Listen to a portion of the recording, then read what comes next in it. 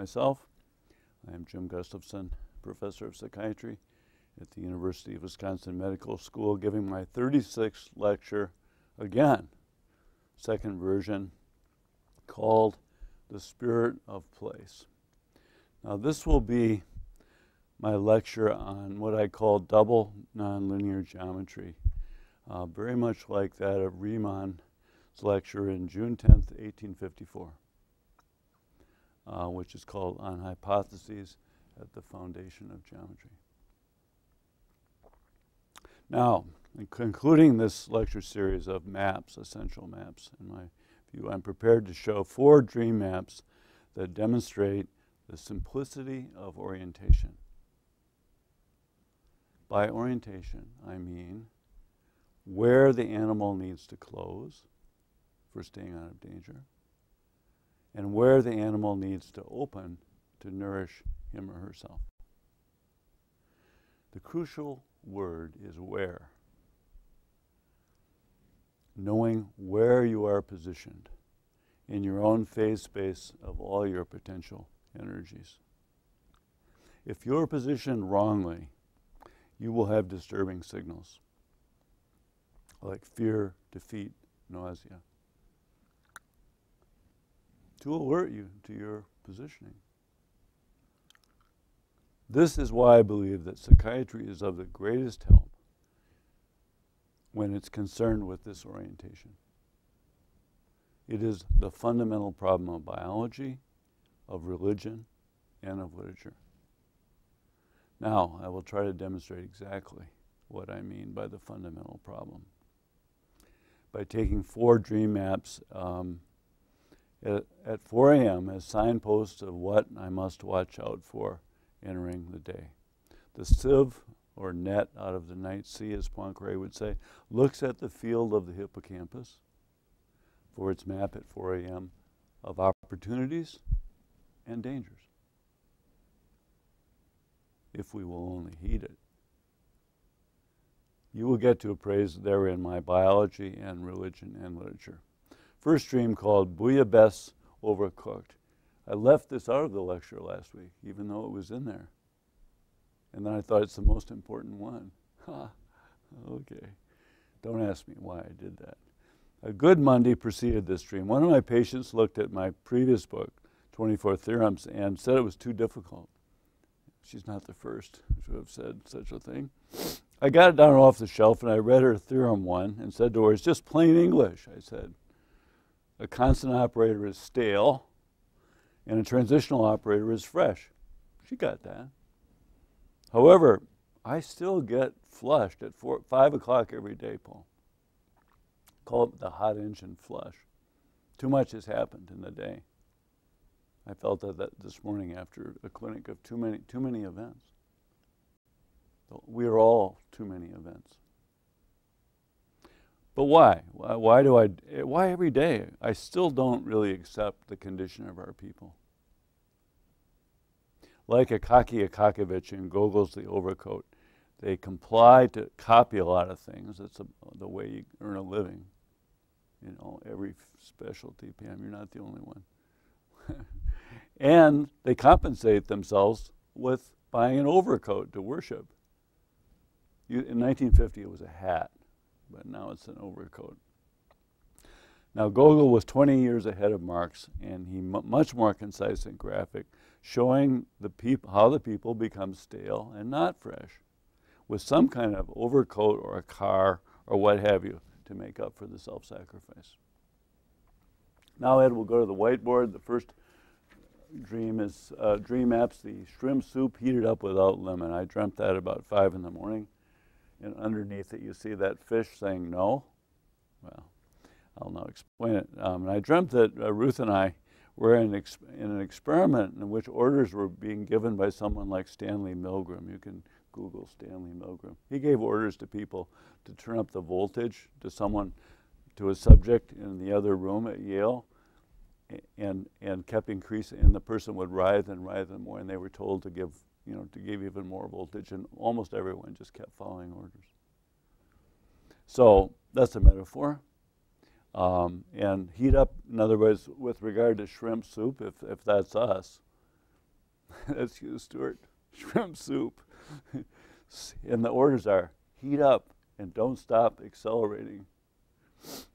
I discussed these orders with my wife, Ruth, who's here today, and we agree that simmering the soup will be quite enough, and we eat it. All right, you can come back from the whiteboard. And by the way, we are the fishes. We said no. All right, now when I wake up, I think of, do you see why I left this out? It's a rather alarming picture of ourselves. I think of D.H. Lawrence and what he wrote. He said, not everything is allowed, he said, and certainly not the destruction of beautiful orange soup, namely the beautiful complexity of ourselves. The dream is another signpost on which a map is given of the day I'm entering. It's going to be another day of patients putting themselves in compliance with orders given and someone turning up the voltage on them, not to mention the staff. That, by the way, that was called the mega machine by Louis Mumford. The pyramid was the first mega machine, and everyone, of course, was being given orders to build a tomb for one guy, so one guy could be immortal. That was the mega machine. That's where we began. But anyway, we're all in compliance with the surface, and we all explode or go into flight like a Kakavich. Well, we are a kaki, you know, a great word, a kaki. My friend Mike in Kentucky said almost everyone in Kentucky is a kaki. I thought that was very funny.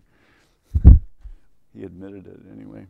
So now the second dream is called a gift. Now, I went up to my study after such a day as that, and I thought, I really need a gift of some sort. And I couldn't do any more. I finally went, as Jung would always say every night, I can't do any more consciously, so I'm going to have to see what my dream has to say. So the second dream there, you see where it says LL Bean, you see those 3 fishing poles with flies on the end of them, and you see those trout, you know, hooked on there, and you can come back from there. So I got these in the mail. I got these 3 flies from LL Bean. The strange thing was I hadn't ordered them. LL Bean sent them to me as a gift. On the other hand, I'd ordered a second one. So there were a pair of them. And so they were not totally from the outside, but they weren't totally from the inside. That's what a transitional operator is. So if you're not back from the whiteboard, I'd come back. So in the dream, all of this seemed quite matter of fact. But when I got up at 5:30 in the morning, I was knocked over by the immense beauty of this tiny set of flies who can stand for my immense trio of the last 3 books of my map making. The center of this trio of books is this capacity of tiny details, tiny flies, to be sensitive to the movements of the individual trout and the movements of the fishermen. This is a different kind of fishing in psychiatry and in biology and in religion and in literature. It alludes to Yeats's poem, The Fisherman, that I've tried to live up to all my life.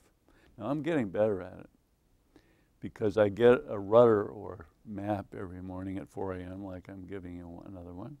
And I steer my rudder into the day, right? I am a Scandinavian navigator, and I'm an Irish fisherman.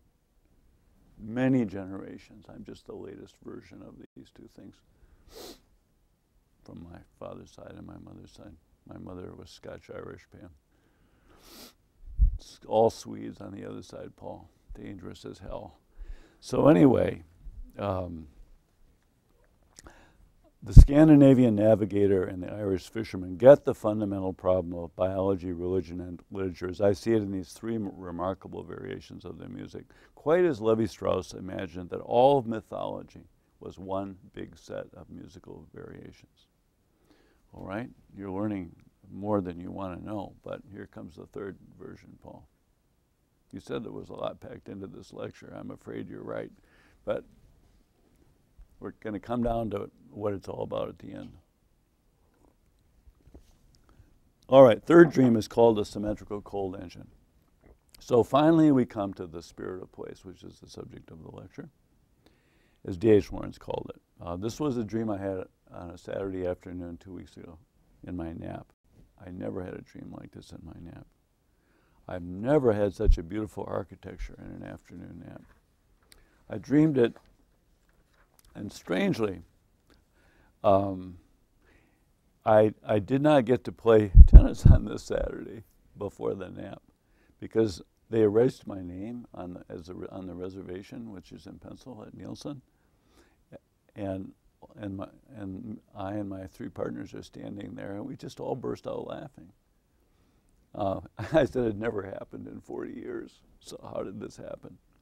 And it reminded me of something very beautiful in the American grain when Cortez murdered everything on his way to Tenochtitlan and standing in front of Cortez in this beautiful city he's about to give up and tells him that he's now a subject to the King of Spain. And Montezuma is a very noble guy, and he just said, I'm a subject of Spain. That's what he said outwardly.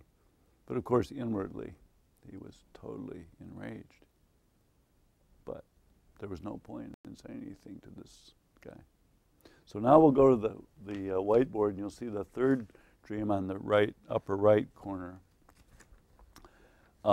Because something astounding happened after this event. I took a nap. I went home after having been defeated from play, and I think our refusal to rage on the outside, but really on the inside, we refused to comply with being treated like that. And this put me into the spirit of place. And now in this dream, I was in this beautiful oval that you see there, and it had extraordinary powers. It had mirrors on all around the oval, so that it was like I was like being in a ballet practice room. So I was gathering great energy visually from the mirrors, but then orally, because the acoustics of the place were like a beautiful, like the Berlin Philharmonie. And kinesthetically, like I was bouncing off the boards like a hockey player. So I was in three senses. I probably could taste and smell the place as well. And I can now. Montezuma is in us in spirit, even if Cortez put him into the ground. This is Montezuma. This is Montezuma's revenge. He is in us if we make room for him, as I did in this dream of the great oval. Okay, come back from the whiteboard, Ed, if you haven't already. This great and symmetrical, Stuart and I talk about this all the time, cold engine has become possible and natural. Once I refused to go along with Cortez taking over, and yet I refuse him to show him any sign that that has happened. Everything beautiful I've ever carried out has precisely this structure. This is how 5 of us at MIT played basketball against Harvard over 50 years ago and took them into double overtime when I had a broken left ankle. Oh, no stopping us. This is how I learned to conduct groups, by steering between the opposing currents 30 years ago. This is the spirit of place that emerges on every such occasion in which, like the one in which we now sit. All right, we're coming to the conclusion. 4th dream. And Pam, this is, I call this when I will lift mine eyes onto the hills from whence cometh my help, Psalms 121.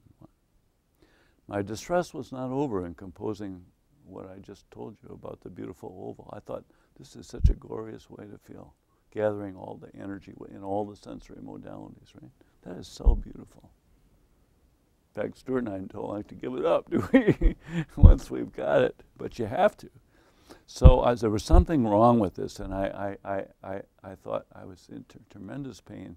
Ruth and I listened to Schubert's Impromptu in E-flat major and with the Berlin Philharmonic, and Schubert composed beauties like that great oval, and died unknown in his early 30s.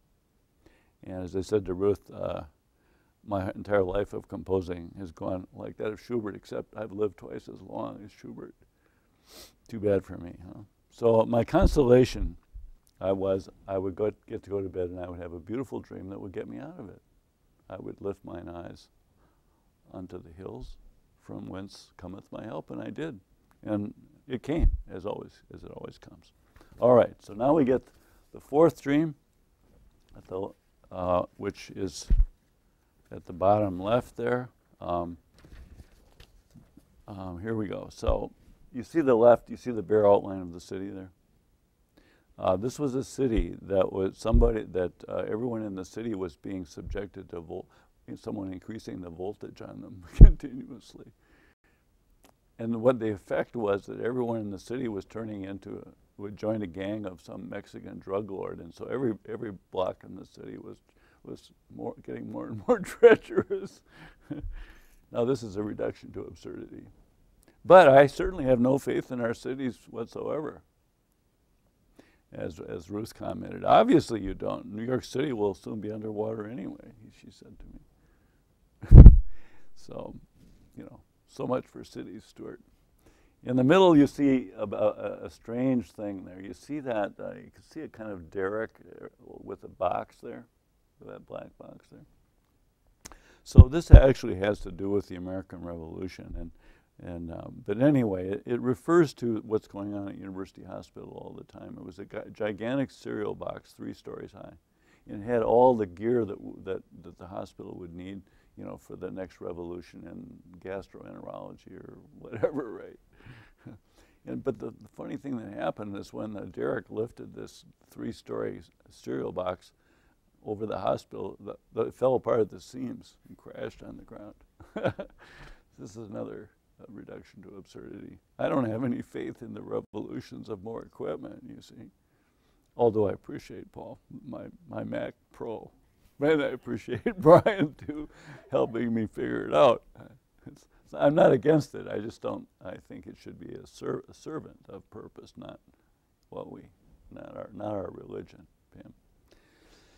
So finally, you see it, and then the third dream. There's that oval again on the right there, past the box, and that's the beautiful Globe Theater. And like every time the Berlin Philharmonic plays, or I conduct a group and it's music like this, I can bring this forth. But Shakespeare himself said, "This theater lasts a few hours like a dream, and leaves not a rack behind." So another reduction to absurdity. You can't take refuge in a theater. This dream you see is about 3 kinds of faith that won't hold up. Misplaced faith. That's what we're talking about. Because it'll be, this theater too will be over in a few minutes. And what will comfort me then, right? Well, I'll tell you. So I went up to my study and I sat in my chair overlooking these beautiful tall trees. And I thought, I've already found what I've gotten a dream about 3 things I don't have faith in, and then I'm having a dream. I'm having the 4th thing, which is I'm sitting in my chair looking at these beautiful trees, which is our core habitat that we came from 90,000 years ago. I'm already saved.